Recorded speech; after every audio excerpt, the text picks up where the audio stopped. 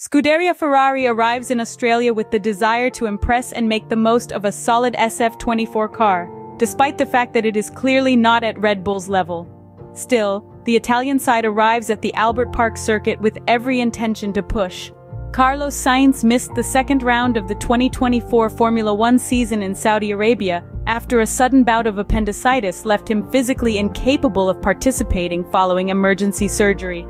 Thankfully for Carlos Sainz and Ferrari, his surgery was successful, and the Spaniard will take to the track behind the wheel of the SF24 car for the first free practice sessions, in the hope that he will not feel any pain and will be able to race for the entire weekend. There's a lot of pressure on the Milton Keynes team because ultimately, in Formula One, in order to progress, technical factors and belief in one's abilities must necessarily coexist. Making no errors and maximizing resources over the Melbourne weekend, this is the goal of the Maranello team for the third round of the 2024 Formula One season, the longest World Championship campaign in history. In practical terms, through our technical analysis related to the Australian circuit, we have defined Albert Park's track, in terms of the necessary vertical thrust, as medium to medium-high load. Moreover, we must certainly recall the presence of some high-speed sections where it is possible to use the mobile device of the rear wing. Therefore, given the aerodynamic data, the need for Ferrari to excessively unload the car is not imperative. If we examine Red Bull's configuration based on the first images from the Melbourne paddock, it is clear how the studies conducted in the simulator have led the reigning world champion team towards a clear choice. A specific medium to high downforce specification seen in the opening race at the Bahrain International Circuit located in Sakhir.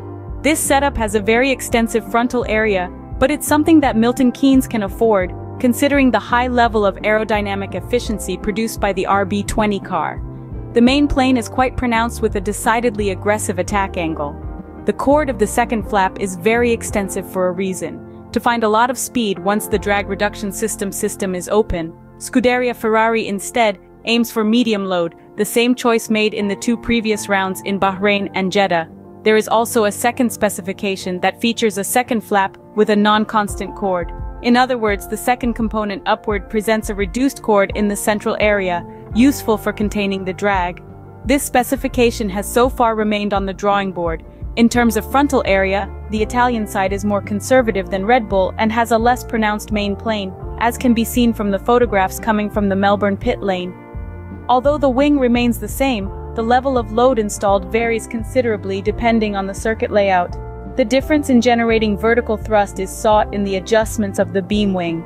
These are different specifications through which the Maranello technicians adjust the load points at the rear of the red SF24 car. The Italian team, at least in this very early part of the 2024 Formula One season, is therefore choosing to use a fixed base for the rear wing, rather than embarking on the use of different specifications on which the coefficient of downforce and level of drag produced would have to be calculated each time. The goal is therefore to optimize a single solution with the help of the beam wing, just as Red Bull did throughout the surprising and dominant 2023 F1 Championship. A similar situation for McLaren, which brings onto the track the rear wing specification already present on the 2 MCL38 during the first two races of the season. The main plane is designed in such a way as to concentrate most of the load in its central section. The measure aims to unload the extremes of the specification to reduce side effects. Mercedes, on the other hand, considering the problems encountered in this start of the championship, at the moment seems to have chosen the classic spoon-profiled wing, capable of producing medium aerodynamic load. The Brackley team can afford to provide greater downforce to the W15 as compared to last year, given the fact that a significant step forward has been made in terms of efficiency. 2 weeks ago, at the Jeddah circuit in Saudi Arabia, the grey and black cars were among the fastest in terms of end-of-straight speed. Additionally, the Mercedes engineers seek more vertical thrust at the rear of the W15 in an attempt to cure the car's oversteering behavior, which Lewis Hamilton and George Russell complained about several times in Jeddah. Over the weekend, they will delve into the causes of problems related to the lack of load in some speed ranges, testing two different types of floor,